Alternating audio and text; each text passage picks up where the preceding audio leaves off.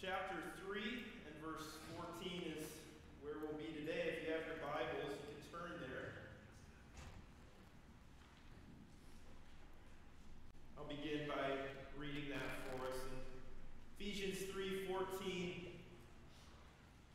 Paul writes, "For this reason I bow my knees before the Father, from whom every family in heaven and on earth is named, that according to the riches of his glory, he may grant you to be strengthened with power through his Spirit in your inner being, so that Christ may dwell in your hearts through faith, that you, being rooted and grounded in love, may have strength to comprehend with all the saints what is the breadth and length and height and depth, and to know the love of Christ that surpasses knowledge, you may be filled with all the fullness of God. Now, to him who is able to do far more abundantly than all that we ask or think, according to the power at work within us, to him be glory in the church and in Christ Jesus throughout all generations, forever and ever. Amen." This is a rich prayer or prayer report from Paul. This is what he was praying for the church at Ephesus. This is, in many ways, a continuation of the prayer that was back in chapter 1 that we discussed a few weeks ago. And here he's really praying for them to experience the love of Christ. That they would have strength to understand and to see, to experience what the love of Christ truly is. I was thinking, when reflecting on this topic of love, I was thinking what it's like to see the blossoming of a new relationship. When I was a teenager, my youth group was the kids that I went to this smaller Christian school with as well. And out of our roughly 20-some person youth group, I believe that 7 marriages took place. And so there was couples that were formed from that youth group, and many are still together. My wife and I met throughout our childhood and were in youth group together and married. But I had the ability to witness the blossoming of these new relationships as a teenager, and it was interesting to see the reorganization of priorities when one of these young boys would find a young girl that they were interested in. I would play basketball with my friends, and then one day, one of my friends was not interested in playing basketball or hanging out. It was kind of annoying, actually. We'd be left short-handed, and then perhaps others would, and then ultimately I too would forsake playing basketball on lunch or breaks to hang out with my now wife. And so you see a reorganization of priorities, and that's kind of a silly example, but when love enters the mix, perhaps you've seen the beauty of people embodying the love of Christ in others, right? We have examples of even these Wacky Wednesday cards that we can hand out. We have an opportunity to put hands and feet to the love of Christ by sharing the gospel, by inviting kids out so that way we can minister to them and have fun with them and ultimately teach them the gospel. Or those who have recently went out and ministered at a place like Youth Haven, right? For a work day, this is another example of how people have embodied the love of Christ, or Camp Sela, or some of these recent work days. By preparing a place for people, for kids to come and learn about Christ. There was an example that I remember in the late kind of 90s while I was a kid. There was a man who was rooted and grounded in Christ's love in many ways, and he would spend his Thursday nights and his Saturdays visiting kids in the area, and there was a small kind of bus route that he had going in the Owasso area. And he would share the gospel with kids. He would visit them. He would invite them. He would at times share food, give food to the kids. And time again, he would go out on his Thursday nights and on his Saturdays in the heat and in the rain and in the cold. Often kind of a thankless position, ministering to people who did not have the ability to give back. And a young girl, roughly in the 8th grade at the time, was invited, and she began attending and became friends with those in the youth group, and the gospel was shared with her, and she trusted Christ and became a follower of his. And this man's embodying the love of Christ, he and his wife and others, resulted in somebody seeing the true love of Christ for them.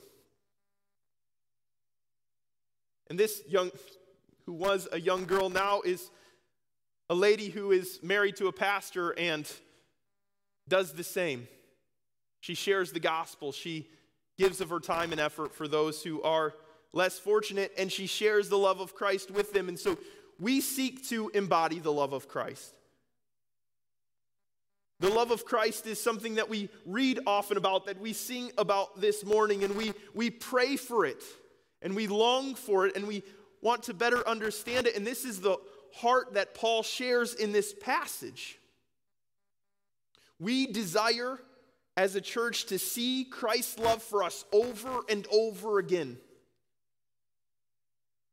So if there's one prayer for the church that I would pray today, and that many of our elders and pastors have also mentioned to me that they are praying, it's that God would grant us the strength to comprehend better the love of Christ.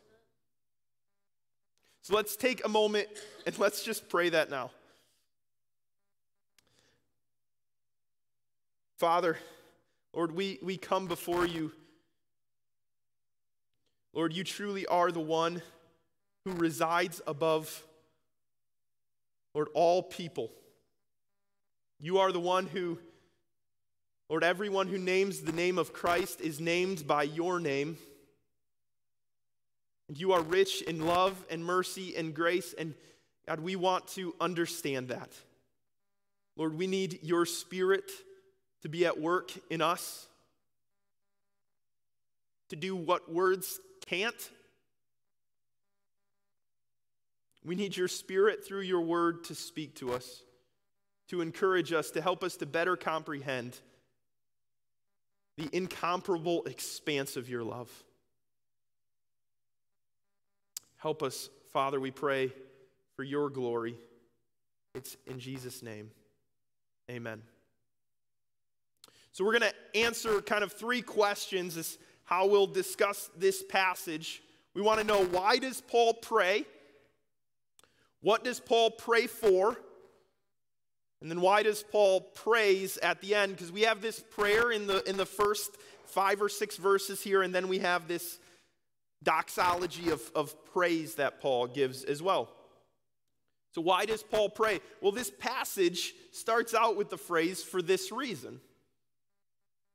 It's always helpful when you're looking in God's word, or when you're talking to somebody and they say, "I do that for this reason," to know what the reason is. And so there's many reasons, and there's many attempts people have made, or discussions that people have had over what these reasons are. There's several of them, but this is something that he says at the beginning of the chapter as well. He says, "For this reason, I, Paul, a prisoner of Christ," he says in verse 1 of chapter 3. And then he kind of discusses being a prisoner of Christ, and then in verse 14 he says, "For this reason" again. So what is the reason? Well, I think it goes back to chapter 2, a big part of this. He says in chapter 2, verse 12, "Remember that you were at that time separated from Christ, alienated from the commonwealth of Israel, and strangers to the covenant of promise, having no hope and without God in the world. But now in Christ Jesus, you who once were far off have been brought near by the blood of Christ, for he himself is our peace, who has made us both one and has broken down in his flesh the dividing wall of hostility by abolishing the law of commandments expressed in ordinances, that he might create in himself one new man in place of the two, so making peace, and that he might reconcile us both to God in one body through the cross. And he says, for this reason I pray in this passage. So what is the reason? Because he now has access to God. That wall of hostility between him and God has been broken down through Christ's blood, and he now has access to go before the throne of God. So what's the reason he prays? Because he can pray. That's one. That's kind of basic. That seemed like a little bit of a cop-out. What's the reason he prays? Because he can. But that's much of the point in chapter 2. Because he has access to God the Father, why would we not pray if we have access to God? Paul was also praying because God is rich and powerful and able to strengthen.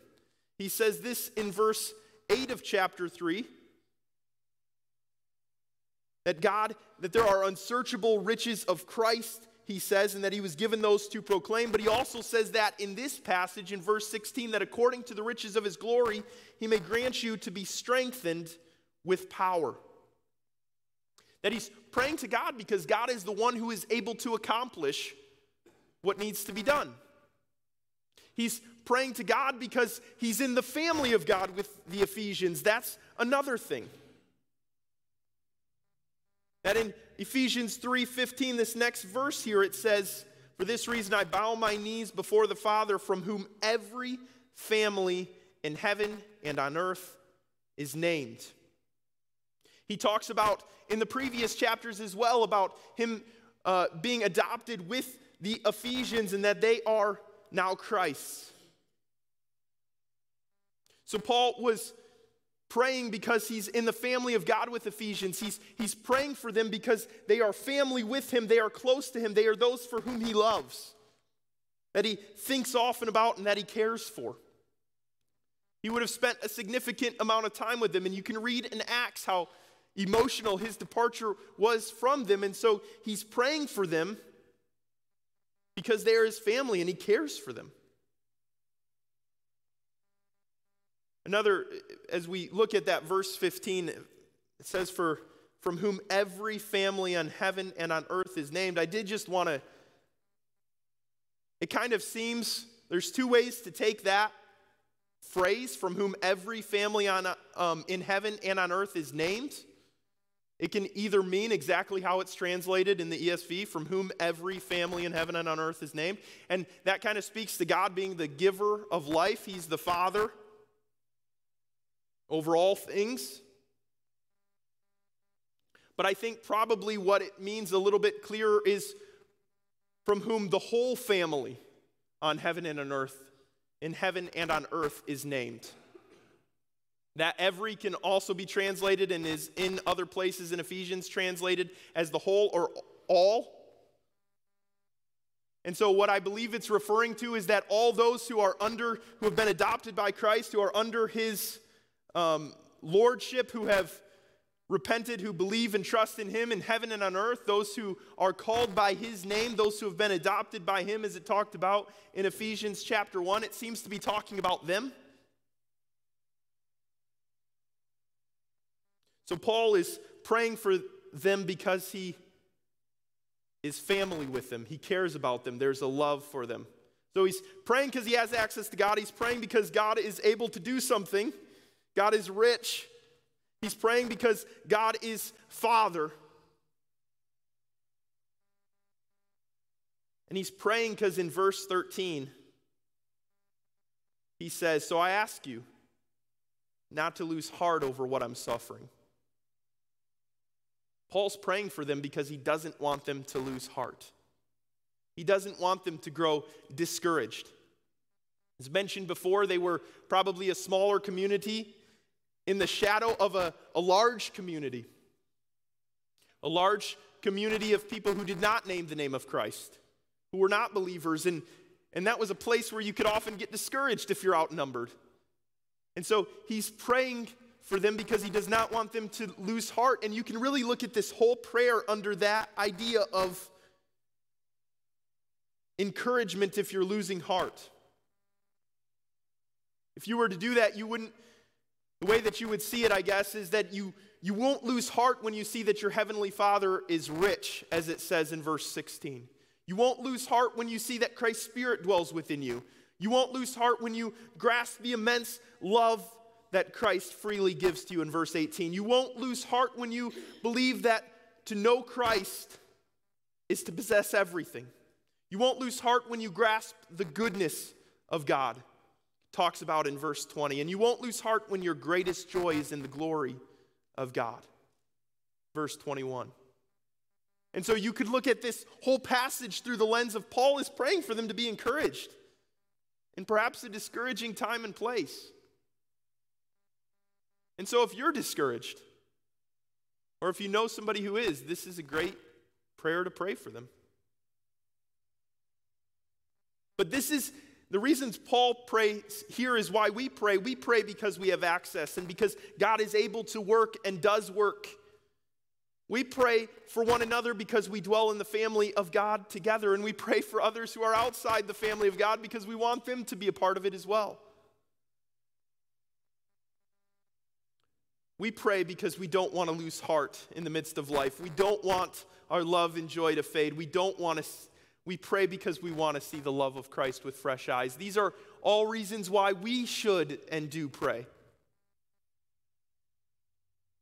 And again, I happen to, in my preaching in Ephesians, I've preached on both the prayers, which just kind of happened to work out that way. But again, just like the prayer in Ephesians chapter 1 that Paul prayed, he's praying strictly for their spiritual condition, that they would know and love and grasp the love of Christ. So this is why Paul is praying. But for what is Paul praying? Paul is praying that the Ephesians would be strengthened with power. And the power is not just a physical strength. It's a spiritual strength is what he's praying for. It's a supernatural strength. In verse 16, he says that they would be strengthened with power. And in verse 18, to comprehend the love of Christ. So Paul is praying for them to understand something, but beyond that, he's praying for them to experience the love of Christ that can only come through the work of the Spirit in a person's life. It's interesting, you guys, if you've read this passage, you can see the Trinity clearly in this passage. In verse 14, he says that he's praying to the Father. In verse 16, he says that you would have power through the Spirit. In verse 17, so that Christ may dwell in your hearts. What a comfort and an encouragement it should be to us that all members of the Trinity, when we pray, are actively engaged in answering your prayer, in demonstrating the love of Christ to you, that all members of the Trinity here are active. It's interesting, the timing of this prayer is when he shifts from, he had been kind of mainly teaching a little bit more clearly deep doctrine and the blessings of God in chapters 1 through 3, but in chapters 4 through 6, he's going to get really practical. He's going to say, be gentle, be patient. Children, obey your parents. Husbands, love your wives. Right? These are things that he's going to get really practical with, and it's like before he gets really practical, he's praying that the Spirit will help them. The Spirit will help them as they seek to walk in the Spirit. So what is Paul praying specifically? He's praying that they'd be strengthened with power through the Spirit in your inner being. This is really interesting that he would pray for it in your inner being. What is he talking about there? But this is where the Spirit works. The Spirit works in your heart, where others can't often see, can't often get to, can't often help. That place where when you're alone with your own thoughts and you're perhaps struggling or joyful or whatever the case may be, that's where the Spirit works. It's in those quiet moments that the Spirit is at work, showing the love of Christ. I've learned through some counseling more, but through my own interactions as well. Those quiet moments when you're alone just with yourself. What do you think of God? What do you think of life? What are your fears? What are your hopes? What are your hopes that will never come to pass? It's in the quietness of our heart, our inner being, that the Holy Spirit works. It makes him different from all other people in our life who they can speak to us and we can internalize, but the Holy Spirit strengthens us in our inner being. This is what God had promised in Ezekiel, that he put a spirit within us. In Romans, he said, "But if the spirit of him who raised Jesus from the dead dwells in you, he who raised Christ Jesus from the dead will also give life to your mortal bodies through the Holy Spirit which dwells within you." 1 Corinthians said, "Do you not know you're a temple of God and that the Spirit of God dwells in you?"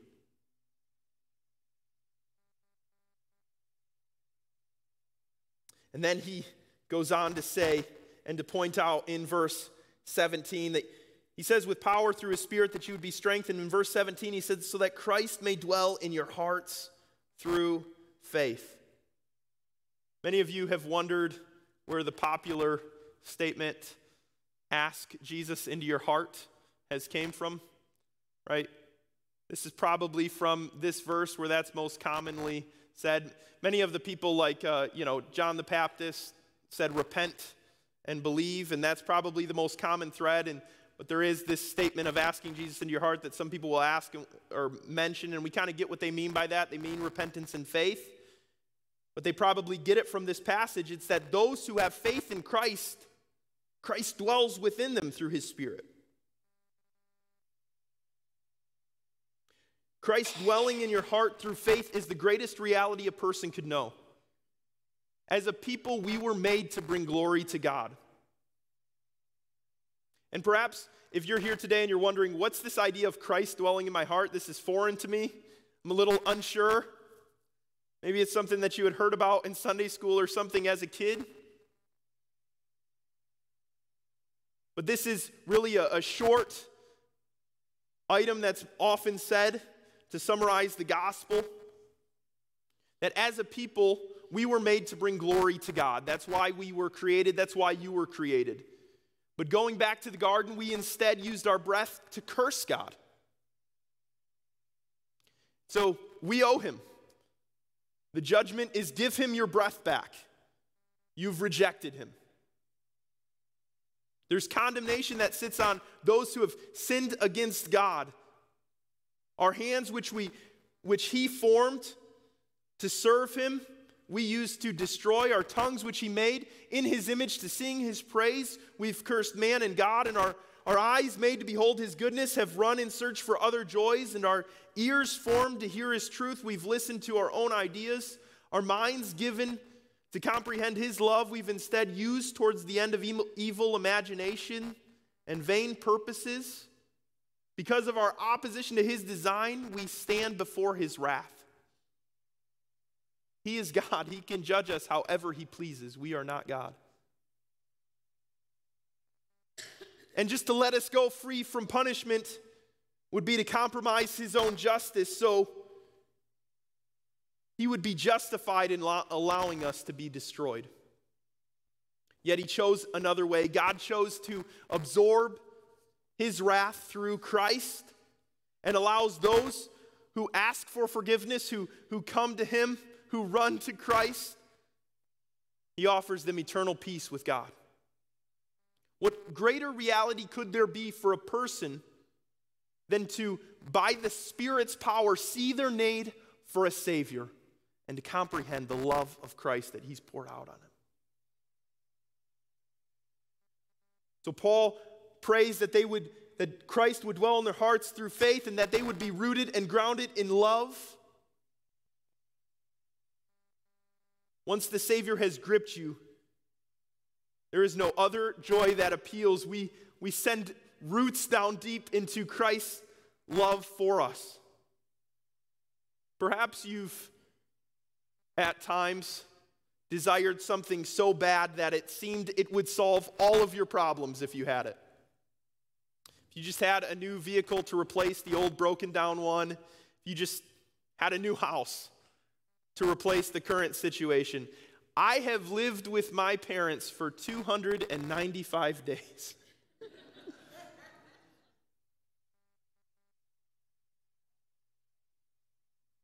I have reevaluated some life decisions during that time. What led us to this place? My parents have been amazing. But from our move from Oregon to Michigan, we have now lived there for 295 days. And it has seemed in my own mind like this, a house, our own place, would solve so many problems. And perhaps there's some things that it would definitely make easier. But there is only one truth that solves our deepest problem in life. And it was so deep a problem that we could really summarize it clearly by saying it's all your problems. The one truth is Romans 5:8, but God shows his love for us in that while we were still sinners, Christ died for us. We want to be rooted and grounded in that love. It's life-orienting. When you grasp that you have God's approval through Christ, you realize you don't need anybody else's approval. You don't have to act a certain way to garner attention or dress a certain way. You don't have to be a certain thing to get people's approval. Man's approval becomes worth far less. Not that you don't love or care for people, but you're no longer living for that approval in life. You have Christ. When you grasp that you have the greatest treasure, peace with God, your desire for other treasures will fade. It just won't matter quite as much. When you realize God's providential will is your inheritance, you'll see your circumstances of life as given from God. Just imagine how life-altering that would be. If every circumstance that you face this week, you've seen as allowed from a loving God. Allowed from a loving God, it's making you more like Christ. Every circumstance you face this week. The traffic, the dog that chewed up your parents' couch that now you have to replace.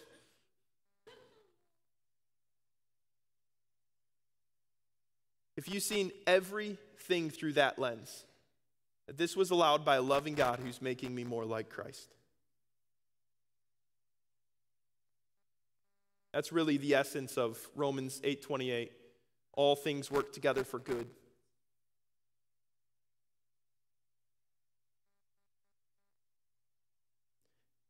And he continues to pray. He says that you might have strength to comprehend the expanse of God's love for you. He mentions its breadth. Its breadth that reaches as wide as the heavens. Its length, it's never ending. His love for you will never fail. It will never cease. Its height, it reaches high and it exalts our King. Its depth, it's as deep as God himself can reach. It's sacrificial. And that it's when we understand the expanse of Christ's love for us that we are filled with the fullness of God. And this is really, I think, if you were to summarize briefly what Paul is praying, he is praying that you will be filled with the fullness of God. He is praying for the Ephesian church that they will be filled with the fullness of God. What does this idea mean of the fullness of God? Of being filled with the fullness of God? I think the clearest explanation is that there would be nothing in your life that is not touched by the reality of God's love for you. One person said that God's love for you would fill every nook and cranny of your life, that you would see everything through the lens of God's love for you. The analogy given in Ephesians 1, like I mentioned, is adoption. And I was thinking about this idea of adoption, and if we were to consider a child who was left hungry and alone, destitute and without, born apart from the love of others. We picture this child orphaned. And then we picture a family who has taken this child into their home and welcomed them as one would their own and adores this child. They become their precious child. We love the idea of a cherished and adored child that was without. And as that child grows up with the love that it has from these new parents, there is no aspect of that child's life that will not be marked and touched by the deep love of their father. Everything that child does will now be marked, will be formed by the adoption that they've had through Christ, because their life would be totally and radically different had they not been adopted by him. So there are places where you have not allowed Christ's very nature to impact? Right? We do this in simple ways, like one thing we'll do is hide sin. We'll refuse to acknowledge shortcomings. But if we allow the love of Christ to inform that, why would we hide sin? We've been forgiven by God. We can run to God. He has deep love for us. Why would we refuse to acknowledge shortcomings? We should run to him. He is a gracious and merciful Father. We think of the story of the prodigal son. The son who said, "Give me my inheritance. I'm going to go take off." And he takes off and he blows it all and he spends it. I had a friend that I used to pastor with who would quickly, lovingly, kindly, he would reprimand anybody who called it the parable of the prodigal son. Because that's not the point. It's the parable of the merciful Father. The Father who waited, spread his arms open wide and said, "Run back to me." When his son came back humbly, he said, "Put a ring on his finger. I love this. I love this, my boy." But yet we don't allow oftentimes the love of God to impact us. We still hide sin, refuse to acknowledge shortcomings. Times we refuse to honor God in places of, whether it be business or private life. We shield those off. Those don't have to do with the love of Christ. They're my own pursuits. What areas of life do we attempt to withhold from his reach? He is a loving Father, and he can be trusted with everything. So to be filled with the fullness of God is that there is not one area of your life that the love of Christ should not touch and inform. We love, we give, we serve, we care because the love of God has been shed abroad in our hearts. In sin, sorrow, pain, and disaster, he is our first recourse. We go to him with our fears. In Philippians 4, it talks about that. We go to him with our sins. Psalms 51 talks about that. We go to him with our pain. Hebrews 4:15 talks about that. That the love of Christ should inform how we deal with our neighbors and our kids. How we love, how we give, how we forgive. He is our example in all of these things. That Christ has given us great love. He did not purpose just to tolerate us, but he promised to love us dearly forever. So those are the elements of what Paul is praying for us to understand the fullness of Christ's love, that we can be filled with the fullness of God. So why does Paul pray? What does Paul pray? And now, why does Paul praise? Wouldn't you? Shouldn't we? If we begin to understand the love of Christ and what that means for our life, shouldn't we praise? In verse 20, he says, "Now to him who is able to do far more abundantly than all that we ask or think, according to the power at work within us.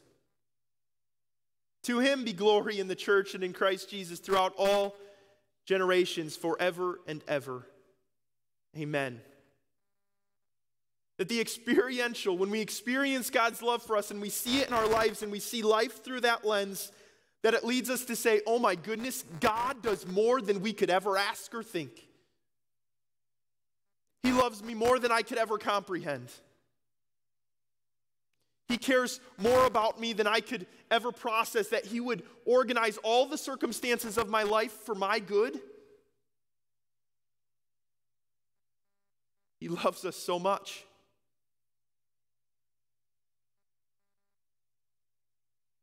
He says, to him be glory in the church and in Christ Jesus throughout all generations, forever and ever. Amen. You know, the church, Pastor Ken's been preaching on for the last couple of weeks, this is a place where God has purposed to dwell. God has purposed to make his dwelling among us. This is a place where we share, we tell of the glory of God, we share the stories of God. This is the place where we tell our kids about God, our grandkids. That generation after generation, the church of God will continue. The Bible says that the gates of hell will not prevail against the church. And that one day every knee will bow before Christ. And the greater joy that we find in Christ's love, the more that we testify of our glorious God, who is able to do far more than we ask or think. You know, in my reflection on the love of Christ this week, it kind of led me to tell you the story of that bus girl who was invited to church and who the love of God was shared with. And it's a marvelous story of the love of Christ poured out in a way that's beyond understanding. Somebody would sacrifice that much time for years to share the gospel with kids, but the rest of the story makes it far more impactful for me, because that little girl went home and told her parents about the church, and the parents ended up bringing their 3 or 4 children to the church as well, and they actually enrolled in the school at the church, and they became regulars to everything. The father of the little girl, the 8th grader who was invited on the bus to church, God gifted him with an evangelistic zeal, and he would not stop until his brothers had heard the gospel repeatedly and repeatedly and repeatedly. One of his brothers said it seemed like every time I was in a fight with my wife, Mike would come walking up the driveway. I'm like, oh my goodness, he's here to talk to me about God again. And God miraculously worked in that family. And you'd see all the names of the brothers and the parents on the prayer list each week at church, and then they would slowly lessen. Because Christ's love was shed abroad in the hearts of his brothers. They became followers of Christ, and with that, their kids. That young girl's grandparents became followers of Christ as well. And if my numbers are correct, there's roughly just shy of 40 people that will be in church today as a direct result of this bus kid going to church. And among these 40 people are my wife and kids who are watching online, are here as a direct result, are followers of Christ as a direct result of this bus girl. She's my wife's sister. That when the love of Christ is shed abroad in somebody's heart, it's infectious. It's impactful. It's powerful. And if you don't know the love of Christ here today,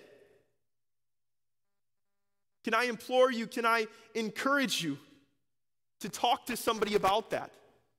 To ask questions, because there is nothing of greater value in the world than to possess Christ's love. There are people, as some have just testified all over here, who would testify of the beauty and the glory of what it means to know Christ. And so I would love to speak with you, or Pastor Ken, as he's around as well, and others. We would love to speak with you and talk to you about the beauty of what it means to know Christ. That you would just fall on your face before him. That you would ask for forgiveness and trust in Christ to save you. If you are a follower of Christ today, I pray that this would be a reminder to you of the beauty of what we have in Christ's love. Sometimes we can grow cold to this. And if even today you still find yourself as a little cold to this, I've been there and am there more than I'd like to be. Can I encourage you to pray this prayer for yourself, to talk with others? Let that alarm you a little bit, that your heart would grow cold to the love of Christ. Pray for him and trust him, and he will warm it again. He will revive you with the beauty of what it means to know Christ. And perhaps your conversations over dinner, your time together this evening, to reflect on the love of Christ, to tell the stories of what Christ has done for you, to share that with your children, to share that with the people you know and love. It's in those moments when we best understand, when we best appreciate, when we almost have that chill down the back of our spine that God would love us. It's in those moments when we share that love with others, when we give and we serve and we love with others, that we're experiencing the fullness of what it means to know God. We don't want to grow cold in that. We want to pursue that. We want to run after the love of Christ. Paul says it this way in another passage. As I seek to apprehend that which I'm apprehended by. As we seek to know and to understand and to lean into what it means to know the love of Christ, we will find that the love of Christ has been apprehending us all along.